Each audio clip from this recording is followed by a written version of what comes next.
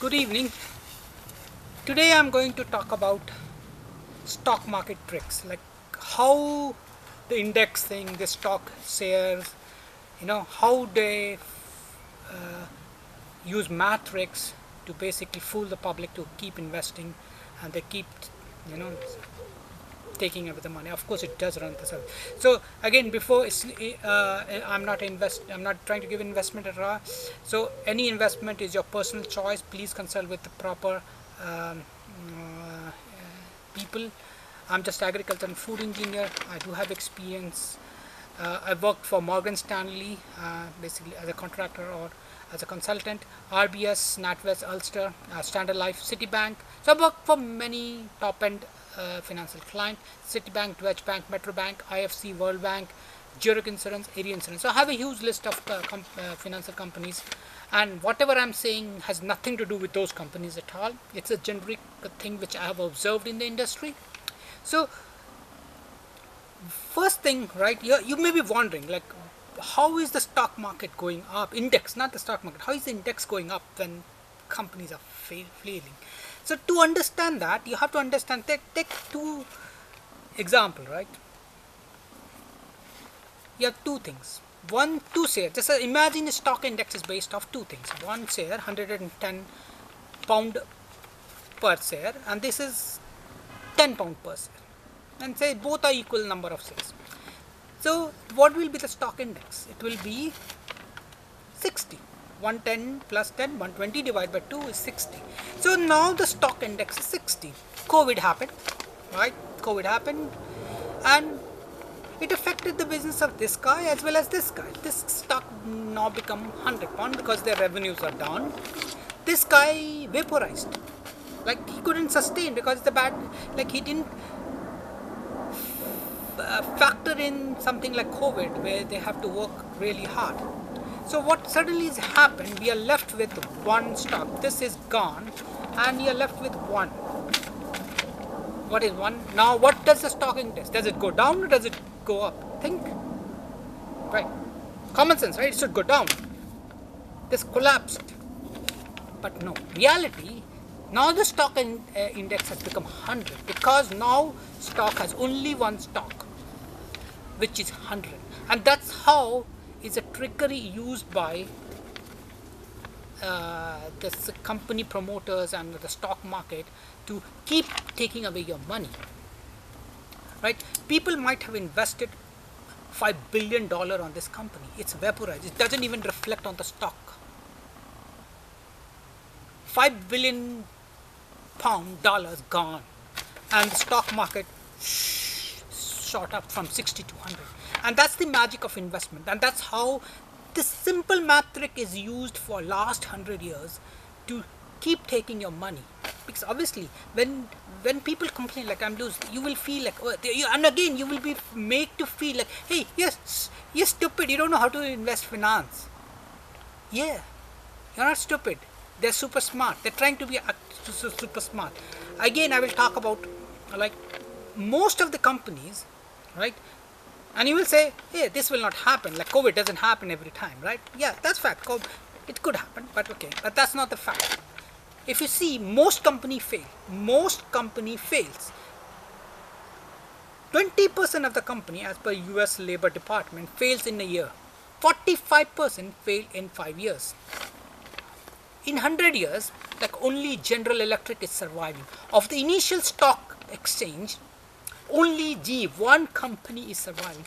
All other company is gone. History. They are no more. Along with that, all the money is gone and the stock market kept going up. That's the magic of stock market.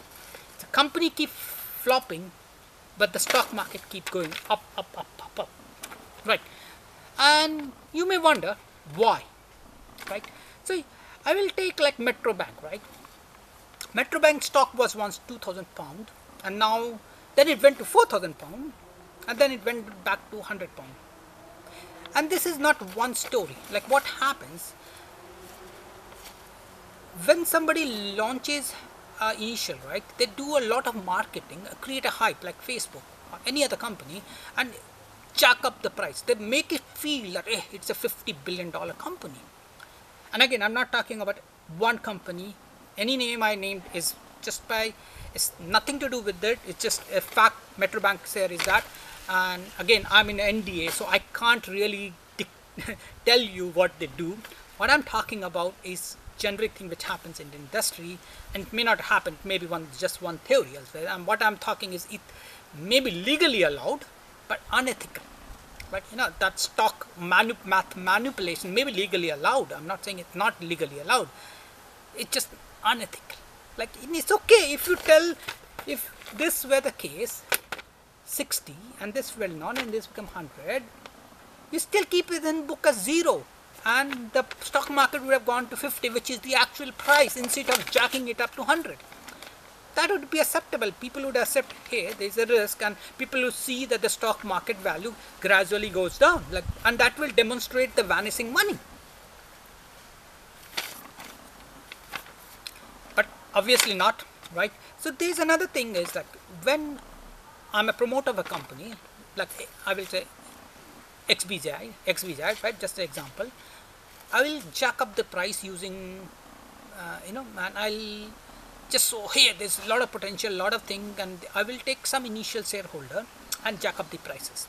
So what I do is to increase my share prices. I will, of course, I need to show profit, but I'm not generating any profit. So what they do, they take the investment money and offset some of the cost, which is expense, which is actually not making, which is actually making a loss, as investment thing. So you develop a software, right? So say you have a 10 million company, revenue company, 10 million company, but the expenses are 20 million. So you should be lost by 10 million. But if you show loss of 10 million, the stock market will go shit.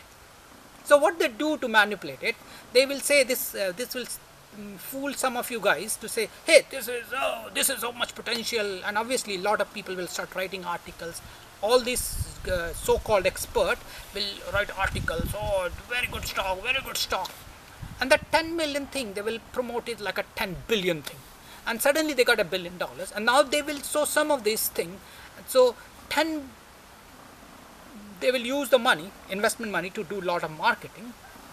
Say they did marketing and they still generated $100 million revenue. Now, but the expenses were $1 billion. So they made a net loss of $900 million. But here's another maxim. These extra expenses are defined as investment. Because the software which they build, like this was investment. Oh, this was investment. So they use accounting tricks now to show profit in their books. And I've seen it happen in many companies.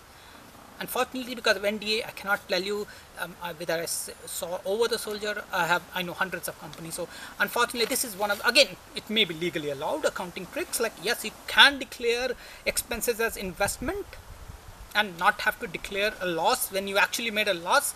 But these things make fool you. Like, it's, and again, we see long term, even if, and that's the reason the long term any company flops. That's the reason why long term, because there is nothing in a real company. There is no real company. It's just a show created to take away your money. I think that's it, folk. This video was worth £10. Please contribute. It's very important that I saved you a lot of money. I'm sure I saved you thousands and thousands of pounds. I'll cover in a video where to invest, like how can you convert your million to billion or 10 million, 10 times. I will just make a video after this video. So make sure to subscribe and pay for this video. This video is worth £10. Payment details will be mentioned in the description below, and please don't forget to subscribe. Nice talking to you. Bye.